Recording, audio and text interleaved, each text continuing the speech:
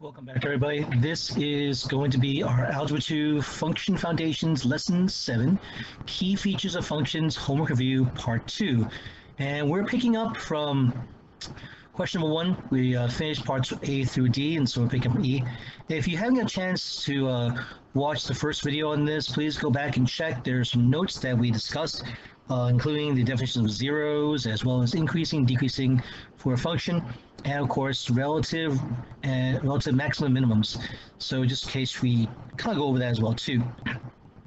So same graph as before, and so we're E.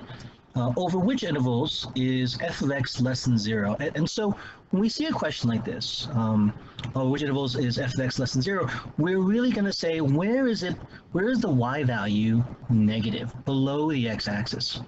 And so we're going to take a look here, and we'll see in this case below the x-axis will be this part of the graph here.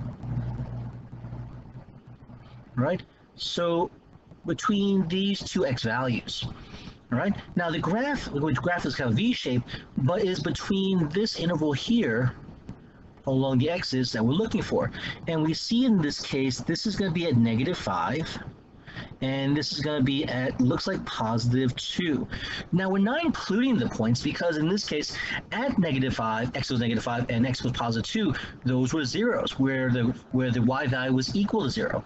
We're looking for the values of x, where an interval in this case where they're not equal to 0 but less than 0. So we cannot include choice 4. Okay, the reason is at -5 and at 2 they're not going to be less than 0, they're equal to 0, so we can't have that one. And between 2 and 7, that doesn't make any sense either, because that's above the x-axis. So again, you see here, when we see this, no, this is really going to be below the x-axis.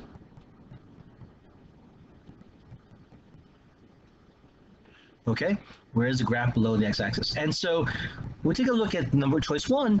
-7 is less than x, less than -3.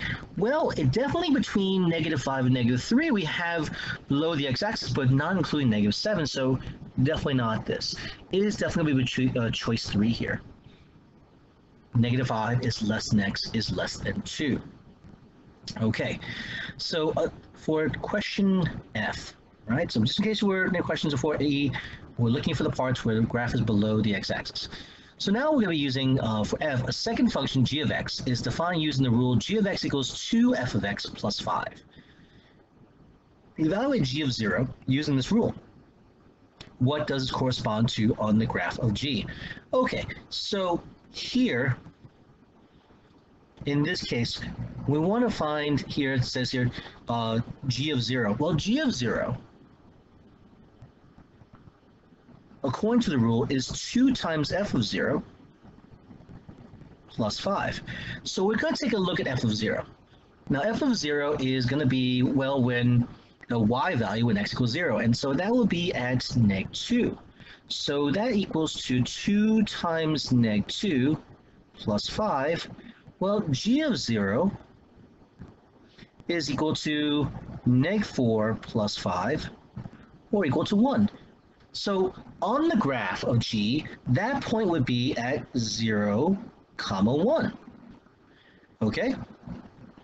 So what we do, we plug in like we normally do. Oops.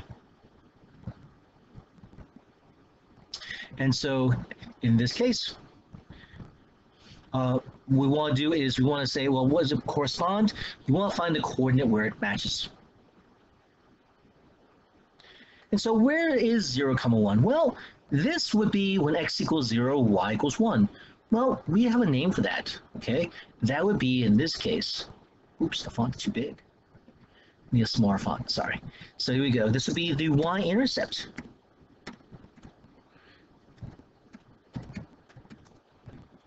Of g of x. Why? If you remember in this case, ladies and gentlemen, that the y-intercept is where the graph crosses the y-axis. Okay, so now for my picture, it's not that perfect and all, but the idea is that basically 0, 2. So in this case, when x equals 0, y equals -2. So yeah, that's the matching point. But when we plug everything in, we get 0, 1, 0, 1. okay, which is the y-intercept of g of x. So that's what we're trying to say here. Not just any point, but that is going to be one of those special points on our graphs, x-intercepts, y-intercepts in this case. And then finally, for the last part of question number 1, this is a big question though. A third function, h of x, is defined by the formula h of x equals x cubed minus 3. Okay, what is the value of g of h of 2? Okay, so here we go. So this is a compositional function, so we got to kind of set this up a little bit, right? So now I need to go back to our graph here a bit later on. So to find g of h of 2, what we want to do is first find h of 2. All right, so h of 2 really is going to be 2 to the third minus 3. All right, so 2 to the third minus 3 is going to be 8 minus 3, which is 5. Okay, so we will take this number and plug it into g. Since h of 2 equals 5, we'll find g of 5. But if you remember, g of 5, the function g, going back to our previous problem, is 2f of x plus 5. So that would mean that we'll have 2 times f of 5 plus 5. So now let's go back to the graph and find f of 5. Okay, so f of 5, let's take a look now. F of 5 is going to be at, let's see now, 1, 3, 4, 5. F of 5 is at a y value of 3, so 5, comma 3. So f of 5, bring us back down. So f of 5 is equal to 3. So 2 times 3 plus 5, that's equal to 6 plus 5, or 11. So in the end, our answer of g of h of 2 gives us a value of 11. Okay, I'm going to make this full page so you guys can take a look at the whole thing here.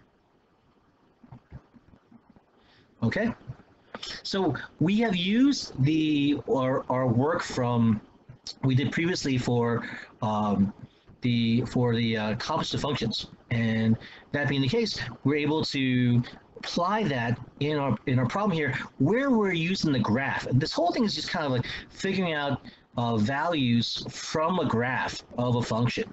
And so that's where our question number 1 is really testing stuff. Okay, all right, so in this case, we're gonna stop here for part 1 and for part 2 actually, and we'll come back to question number 2 on our next part. This is kind of a pretty involved unit question section in this case, because this is the end of the unit for our function foundation. So we're kind of doing some more complex stuff, but I hope you guys review this because this is very important to be able to recognize functions or graphs and all and apply these, because a lot of times students get a little bit kind of rattled when you have more than one idea being applied at the same time though. All right, so in any case, thank you so much for watching, and you watched to the very end. I hope this was helpful to you guys. If you found this helpful, please give this video a like, really appreciate it. Also, if you have not done so, subscribe to the channel to know when new videos are going to be added on, because I want to make sure I get through the entire Algebra 2 section and all, maybe go back and do some previous stuff, maybe also do some concepts, not necessarily tied to just homework, but just in the topics that have to do with mathematics. So for those of you who are taking Algebra 2, the next level is going to be, hopefully going to be pre-calc. And so a lot of the stuff in pre-calc does come from our previous studies though. Anyway, thanks for watching, ladies and gentlemen. Thank you so much for just willing to listen to my channel, and hopefully this helped out. All right. Anyway, I'll see you next video. Take care of yourselves and be safe.